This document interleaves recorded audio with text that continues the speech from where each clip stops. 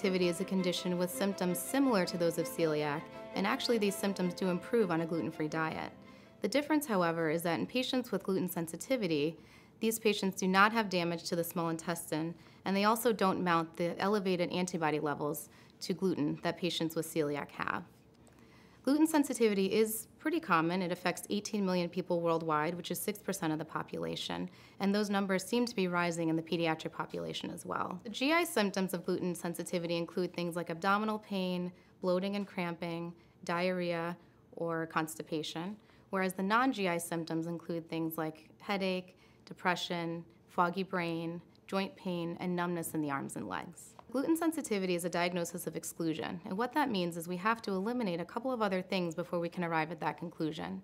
And so first of all, we must rule out celiac disease as a cause of the symptoms, as well as a true wheat allergy. If a patient is diagnosed with a food intolerance, I'll work with them to change their diet, to take any of those foods out and replace them with foods that they can tolerate well, and just to ensure that they stay on a nutritious diet throughout the whole time. I'll work with them with their camp or school, with the daycare center, just to make sure that when it's out of the caretaker's hands and when they're away from the home, that they are compliant on the diet.